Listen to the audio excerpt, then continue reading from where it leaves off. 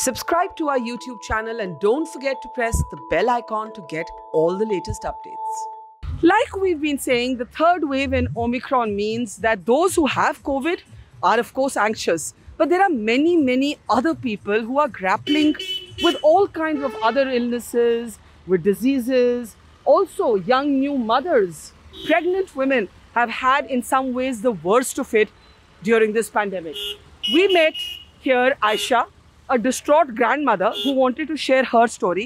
Ayesha जी, आप बता रही थी कि आपकी ग्रैंड-डॉटर का अभी ही बर्थ हुआ है और आपकी बहू के साथ, हाँ, बहू का नाम क्या है? रेशमा। तो रेशमा जी के साथ क्या हुआ? रेशमा जी के साथ ये हुआ जाके जब हमने मदन मोहन हॉस्पिटल में थे, वहाँ पे कोविड टेस्ट करने के बाद 3-4 घंटे किसी डॉक्टर ने हाथ नहीं लगाया, ना नर्स ने हाथ लगाया। ये कौन सा हॉस्पिटल था? मदन मोहन हॉस्पिटल। अच्छा, तो जब आप कहते हैं हाथ नहीं लगाया, एग्जैक्टली क्या हुआ? बोल रहे थे कि अगर तुम्हें ज्यादा चिंता है तो अपना एम्बुलेंस अपने आप फोन करो और उनको बोलो यहाँ से लेके जाओ, एम्बुलेंस आएगी उसके बाद लेके जाओ आप। अच्छा, हाथ क्यों नहीं लगा रहे? हाँ, हाथ इसलिए नहीं लगा रहे थे कि वो कोविड पेशेंट था। अच्छा, तो आपकी बहू, इनकी बहू कोविड पेशेंट थी, उनका डिलीवरी होने वाली थी और आप कह रहे हैं कि मदन मोहन हॉस्पिटल में डॉक्टर्स ने हेल्प नहीं की? नहीं है, कोई हेल्प नहीं की वहाँ पे, बहुत परेशान करा। तो फिर आपने उसकी स्थिति इस तरीके से हो गई जाके कि एम्बुलेंस में अगर एम्बुलेंस वाला रॉन्ग साइड लेके नहीं आता जाके तो डिलीवरी एम्बुलेंस में ही हो जाती। और ये हमारे पास उसका वीडियो, लाइव वीडियो है। तो ये बता रही हैं कि जो दूसरा हॉस्पिटल है, नॉट LNJP, थोड़ा आगे आइए आयशा, मदन मोहन हॉस्पिटल, वहाँ पर because her daughter in law was Covid positive, the doctors were not willing to attend to her. पर अब तो बहुत अवेयरनेस आ गई है, क्यों नहीं अटेंड कर रहे थे? वो अटेंड इसलिए नहीं कर रहे थे जाके कि हमारा यहाँ पे जाके केस कोविड पेशेंट है जाके, इसलिए कोविड सेंटर में लेके जाओ। एम्बुलेंस अपने आप अगर हमने नहीं बुलाया तो आप खुद कॉल करो, तो हमें बताते तो वो। तो आप कह रहे हैं बुलानी है? हाँ। पहले हमसे बोला कि हमने कॉल कर दिया, वो आ रही है तो ले जाना। 4 घंटे के बाद मैं पूछ रही तो बोला आपने कॉल क्यों नहीं किया? उस टाइम में अगर कुछ हो जाता तो फिर कौन जिम्मेदार था उसका?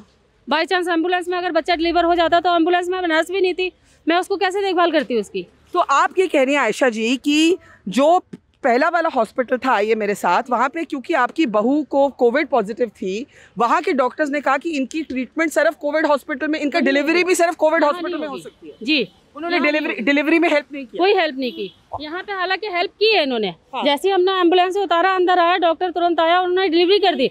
डिलीवरी करने के 4 घंटे के बाद में डॉक्टर ऊपर शिफ्ट करके उसकी सफाई कर रहा है, यहाँ से ऐसी गंदगी में लेके गया हुआ।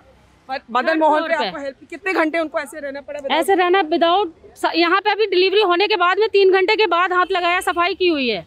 बच्चे को कॉटन में लपेट के ऐसे उसकी माँ के पास। अभी कैसी है? अभी ठीक है।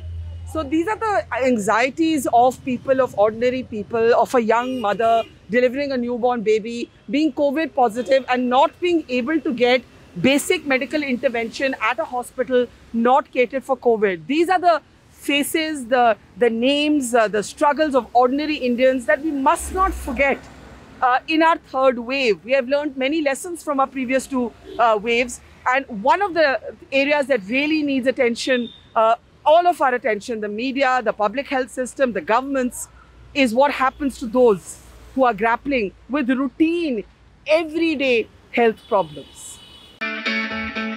It's great to see you here. Thank you for watching our work. If you haven't subscribed yet, don't forget to click the bell icon and subscribe to Mohan Story and support independent, robust journalism.